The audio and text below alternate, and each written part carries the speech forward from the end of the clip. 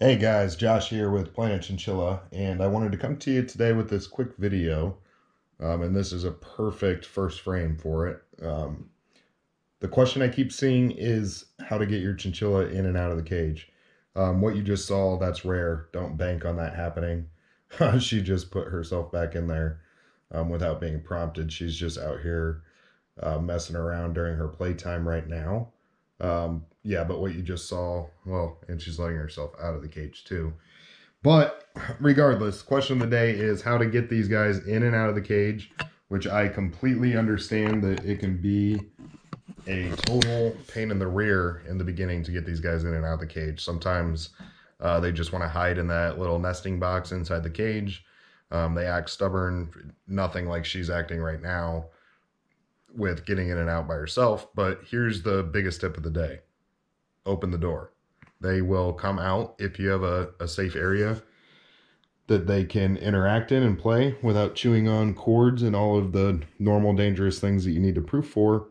Opening that door to the cage is about all you need to do once they trust you to get them out. They will come out kind of at their own pace. Forcing it, I guess, is okay once you're further along with how long you've owned them. If I would have tried that in the beginning with her, wouldn't have been good. But it's been 4 years now, so I have a little bit more cushion to push the limits with things like that with her because the trust is there. I honestly have no idea why she's being so gracious to put herself back in the cage so easily today. She must have just known I was making this video and wanted to make my life easy. But nonetheless, that is how you get them out of the cage. Now the biggest question is how do you get them back in, which you have quite a few options with this.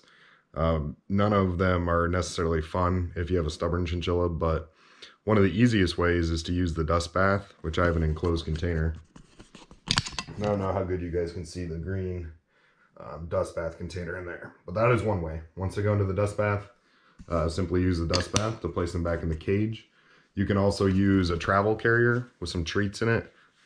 Mine's up there quite a bit away from where I'm actually shooting this video right now, so you probably can't see it very well. And then you could just leave the door open. Depending on how far into this you are, they may just go back in when they're ready, kind of like what she's doing now. This is kind of indicating to me that she is about done for the day.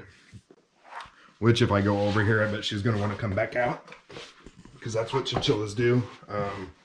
They don't like to always do exactly what you need them to do, or they like to be a little more frustrating, but they will go back in if they are that ready, if they get out enough. I mean, if this is their first time ever getting out of the cage, it's probably going to take a little bit to get them back in.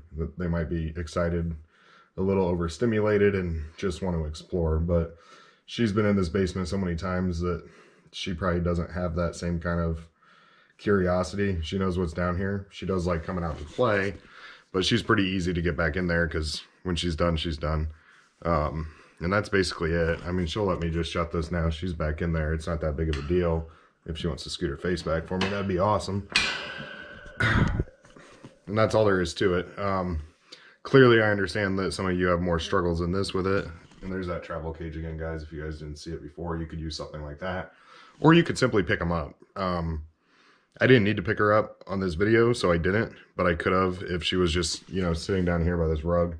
You can pick them up as long as you're doing it correctly and just put them back in the cage. There's nothing wrong with doing it that way.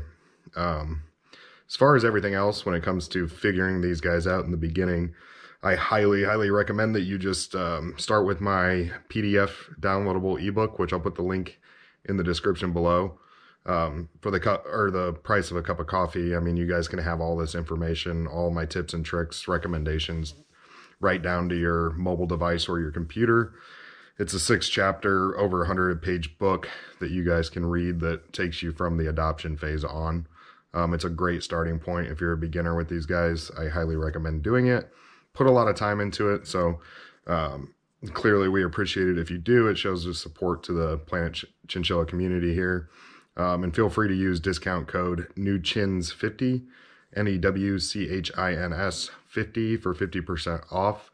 You just enter that at checkout and it will make the price of the book $3.49 instead of $7.